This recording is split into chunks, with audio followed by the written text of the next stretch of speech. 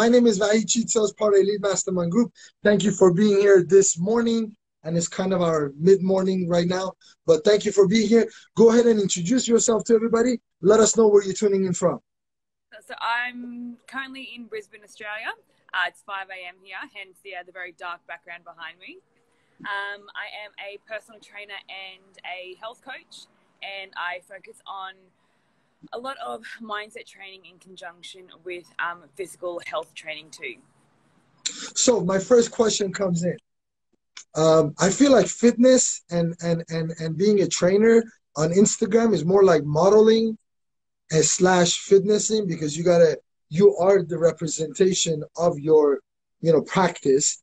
But my main question comes in this: if that's the case and there's so much content out there, especially on Instagram, why most people are not achieving their goals? Or are most people achieving their goals? I think there is too much information out there and there is no one right answer.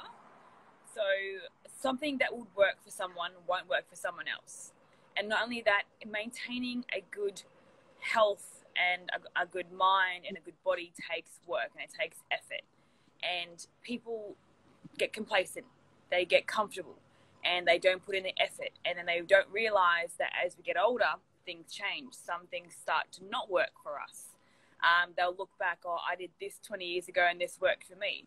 What you did 20 years ago or 10 years ago, or even like a year ago, might not work for you now because your lifestyle's changed. Other aspects of your life has changed. You might not be as mentally resilient as well. So you might not be able to put as much oomph into your sessions. And not only that, a lot of people aren't focusing on how your mind can actually affect the way that you train and the intensity that you train in as well. And then some people, what I find, actually turn to overtraining, and therefore they have a stressed lifestyle and they add on a stressed workout. For example, like a nice HIIT workout that just goes and goes and goes. That's another stressor on the body.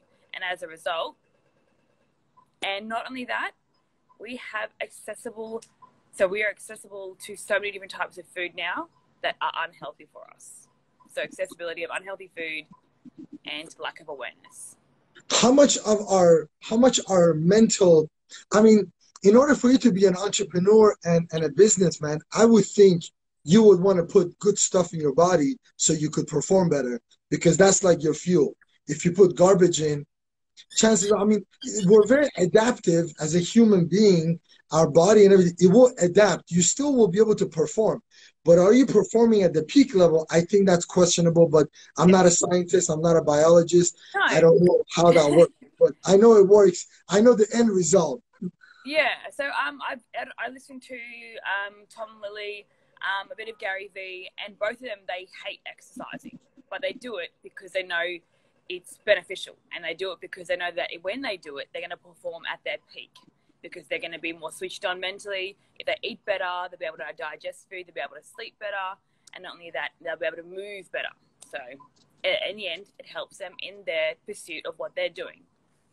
Okay, but my other question is this: if there's entrepreneurs and business owners out there, being fit doesn't mean having a six-pack, correct? No, 100% not. Definitely not. So having a six-pack is a reflection of your body fat percentage, not of your fitness. So if you have a look at all your bodybuilders, and I've done bodybuilding comps and everything like that, we are not fit people. And when I say fit, I mean like cardiovascular, aerobic fitness. Well, a majority of us aren't, because our focus is on building as much muscle. And in conjunction with a lot of cardiovascular training, so people, if you look at your long distance runners, your long distance cyclists, a lot of them actually aren't built like bodybuilders because their training style is different. So just being fit also has so many different definitions in people's minds. So for me, fitness is a little bit of cardio health with a lot of strength training. But for someone's other fitness, it could be being able to run 10Ks. Like for me, running 10K sounds like a horrible thing to do, but people do it. So fitness means something different to everyone. And I think that's why there's such a disparity between why people are fit and why people aren't fit, because they don't know what fit is for them. Got it. So if you had to put, if we had to, for the sake of argument, we have to categorize it. Would you say your diet is first, exercise and training and physical movement, or your mindset? If you had to work with a person that just walked into the gym and they're like, Jessica, I want you to be my trainer, which one of these three is the most important one, in your opinion, for their success? Not the way they look and everything else, for the end result. It has to be their mind, because they have to want to do it. And if they don't want to do it, they're not going to commit what's meant to be committed to actually perform at even a mediocre level. Because I can give them a program, I can give them plans, I can say, go eat this, go eat that, go train this, go train that. But if they don't want to do it and they don't do it to the right intensity, then they're not going to be able to. And not only that, I think after that, nutrition, everyone thinks is like the key thing. However, if you can't move well, like nutrition and training always come in conjunction, and it depends on your level of like your body state when you come to me. But nutrition affects things like sleep, mood, digestion, but then your training, if you can't move well, then you're most likely going to cause yourself some sort of injury. And not only that, when you get into your later years in life, if you don't have the bone density and the bone strength there, as well as the muscular strength around the bones, and if you fall over, you're going to injure yourself even more. So I think definitely it's the mind that comes first. So I've done a Bachelor of Psychological Science, so I know a little bit about it. So if you don't have that there, you don't know why you're wanting to be fit, you're not going to do it, and you're not going to stick to it. It's not going to become a habitual thing. So I do it because I know that it's going to be a benefit, not just for me now, but for later in life. And your most successful people know that they might hate doing exercise, they might hate doing weights, they might hate doing anything, but they know it's going to benefit them in the way that they perform on a daily basis. Got it. So, okay, my other question for you is this. What are the top 2 hardest things that personal trainers go through themselves? What's the hardest thing for the personal trainers?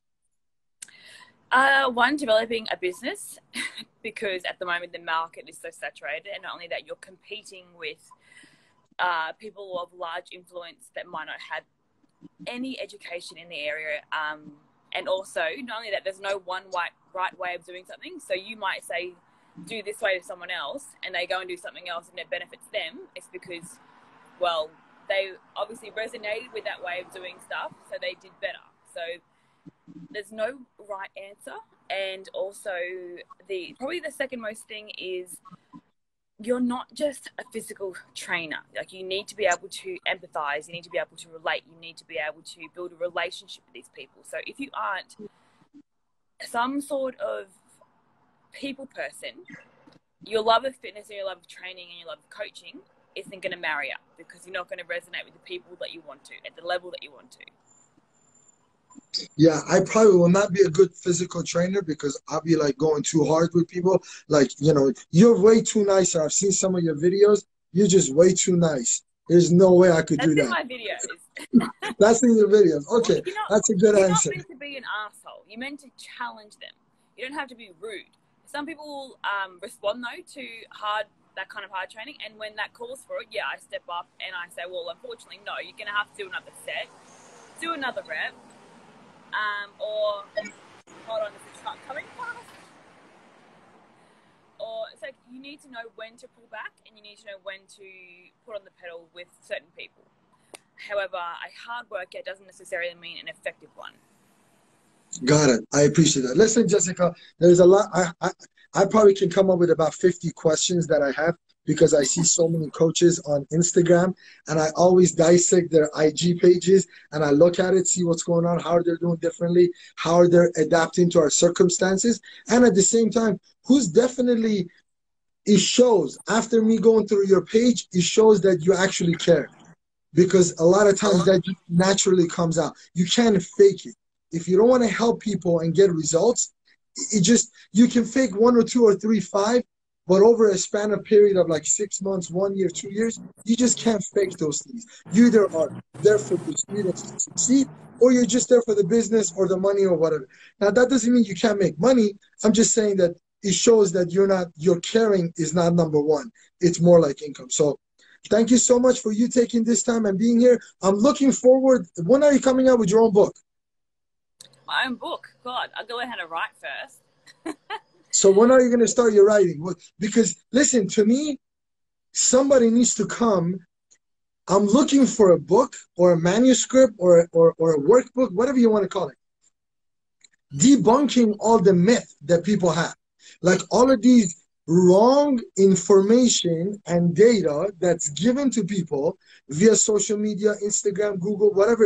It doesn't matter what the source is, your friends, acquaintances, whatever. So many people have the wrong idea. And I give you one of those because I wanted to share with everybody, was that I always thought in order for you to be fit, it had to do with the amount of time you went to the gym. Till I actually wanted to lose some weight, and I realized I could lose weight without actually showing up to the gym. It was what I was putting in my mouth had nothing to do with me to go to the gym. Obviously, gym will take it to the next level and everything else, but for me, in my mind, losing weight was equal. It was equal to going to the gym. So if I can't go to the gym, I can't lose weight. But that was a big disconnect right there. And the reason why I thought that was because all the information that I got out there was like that. So I think someone should come up with that book of just, you know, cleaning up all the garbage. Just giving people the raw, good data. The only thing with that is there's no one right way of doing things. And what works for you, what might not work for someone else as well. But a lot of people need to learn how to, one, know what foods and what exercises work for them, know that it's going to be challenging, and not only that, you can do so much without actually having a gym there. And you can obviously see with this COVID-19, there's going to be either some really fit people come out of this or some really overweight people come out of this. I think the people who never step foot in a gym because they're confined to their space, they're going to be moving more. So they're increasing their non-energy activity thermogenesis, so they're neat. So they're going for walks every day now, as opposed to not before. And the people who are used to going to the gym, they've had that stripped away and therefore they're not going to the gym anymore, they're probably going to gain a little bit of weight, but that'll switch when we go back to normal. So everything's different. There is definitely opportunity to write a book. However, at the same time, I'm dealing with people who are also doing scholarships, also doing other things like that. So I'll write pieces of content, but maybe a book. We'll see.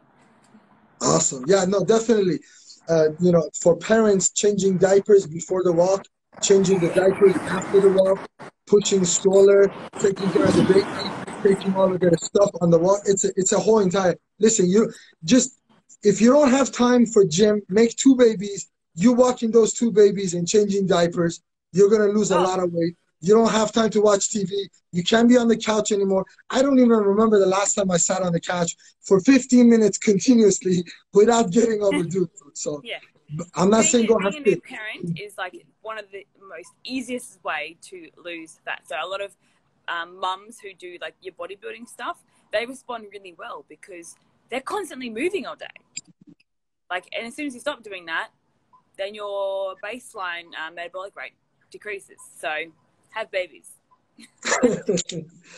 My wife is not gonna like this conversation. She's like, "Why are you telling people to have babies? It's their choice." Anyway, I think having kids is fantastic. So listen, Jessica, thank you so much for taking this time, 5 o'clock in the morning, for being with us. I appreciate that. Definitely looking to collaborate with you. And whenever you come out with that piece of article, whatever that is, let me know. I want to share it with all of our audience. Thank you so much for being here this morning. Thank you so much. I really appreciate it. You got it. Talk to you soon. Bye-bye.